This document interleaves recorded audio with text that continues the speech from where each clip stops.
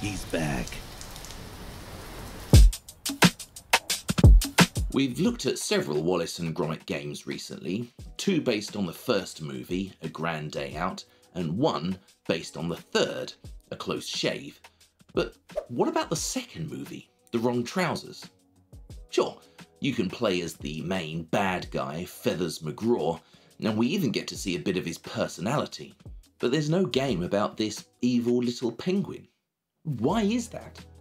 This is Mr. O, this is the new Wallace and Gromit movie, and you are most welcome to my channel, where we look at the best, the worst, the silliest and the grossest board games, and sometimes learn something too. Today, we create a board game based on Wallace and Gromit, Feathers McGraw, and The Wrong Trousers.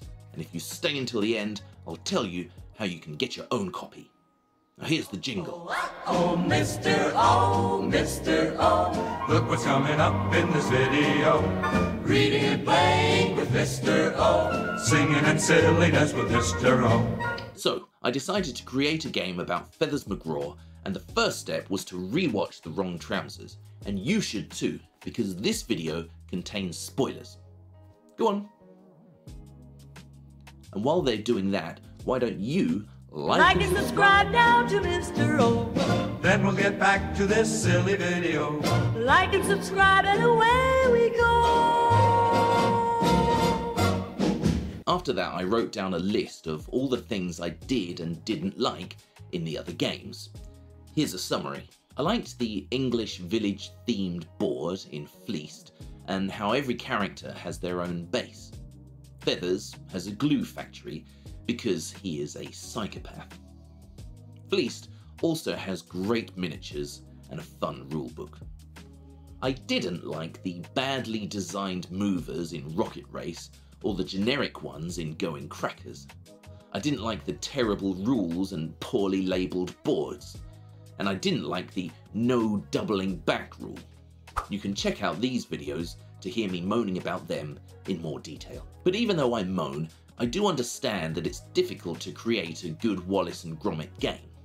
It's got to be interesting enough for people like me and you who play a lot of games, but simple enough for your little brother or your grandma to play. Is that even possible? I had a look at my games collection to see what ideas I could borrow.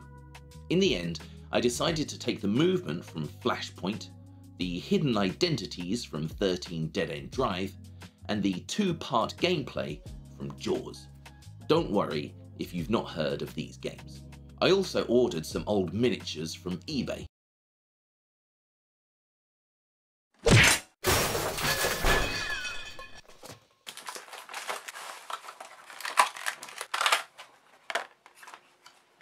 I designed the board on computer and mounted the designs on cardboard.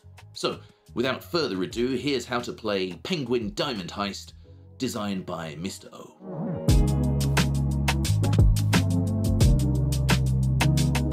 The game is played in 2 parts, the house and the museum, in that order. Place the boards in a square with Wallace and Gromit's home on West Wallaby Street face up. You can change the board around each time for a different experience. Place all 4 characters in their bedrooms with the trousers in the kitchen. Then mix up the tokens and place them randomly around the house, face up. This game is best with 3 players, so take Wallace, Gromit and Feathers character cards, shuffle them and give 1 to each player. Keep your character a secret. If you have 2 players, just use Gromit and Feathers. If you have 4, use all 4. On your turn, you may move any character. Yes, any character. You don't have to move your own character. In fact, it's better if you try not to move them too much, because you don't want the other players to know who you are. You have 6 actions each turn. For 1 action, you can move 1 space, pick up an object, or put down an object. So for example, I might move 1, 2, 3 spaces, pick up the toast, that's my 4th action, then move 2 more spaces, actions 5 and 6. You can pick up any item you want, but only items that match your character can be used in the museum. For example, Wallace can pick up all of these items, but he can only use these 3 later on. So don't pick up too many items that you cannot use.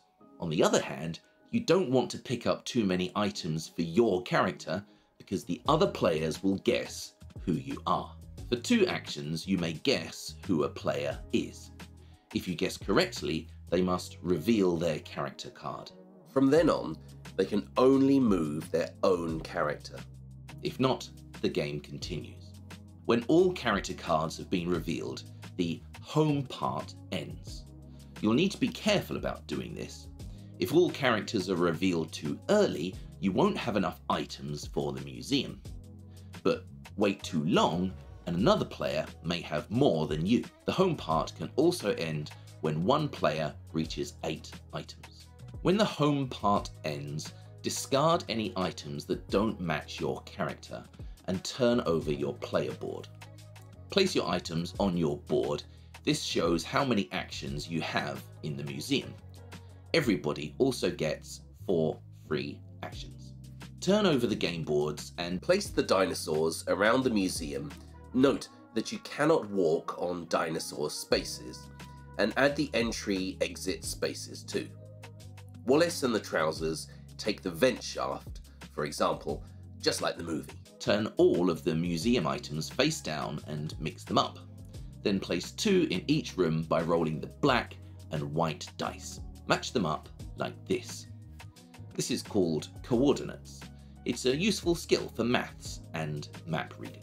Movement and actions are the same as the house part, but you no longer need to guess which characters the other players are using, and now you can only move your own character. Also remember that everybody has a different number of actions in the museum. The mystery now is that you need to find out what the different items are, and you can do this just by landing on them. Remember though that it still costs 1 action to pick something up or put something down. Some items are blank and can be removed. Some are just museum pieces and they stay in place and you cannot now walk over them. When that happens, just move your character to one side. But others are contraptions. Everybody needs to collect a number of contraptions depending on how hard a game you want.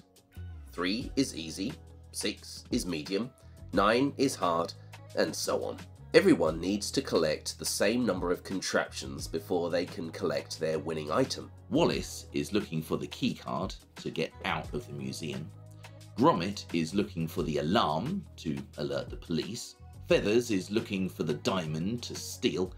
And if you have 4 players, the trousers are looking for the remote to be free.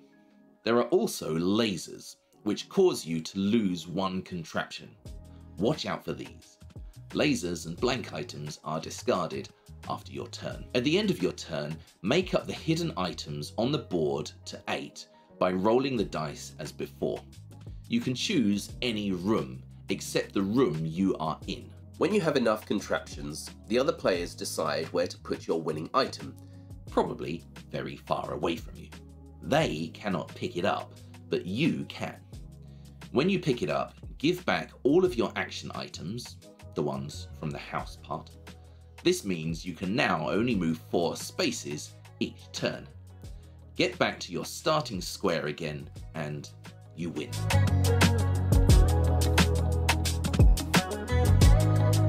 I'm quite happy with how this game turned out. I think it captures something of The Wrong Trousers, which is easily my favourite Wallace and Gromit movie. In the house, you get some sense of mistrust, which Feathers brings into Wallace and Gromit's relationship. And in the museum, you get the tension of sneaking around, avoiding lasers and trying to get out as soon as possible.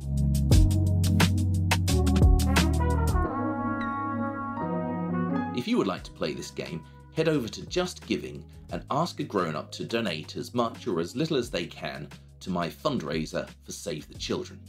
When they donate, they can add their email address as a message to me, and I will send over the PDF for you to print. Please note, I do not own Wallace and Gromit, so this game only has stock images and names. This game is not endorsed by Aardman, and this video is for educational purposes only. I will pick one winner at random and send you the copy I used in this video anywhere in the world. I will also include these original vintage figures. Mums, dads, grown-ups and teachers, head over to my second channel where I have suggestions for playing this game and similar ones at home and in the classroom. And you lot, watch the outtakes and tell me in the comments what you think Feathers McGraw will do in the new Wallace and Gromit movie. Keep on gaming. The other players decide where to put your winning item. Probably very far away. Wait. When you have...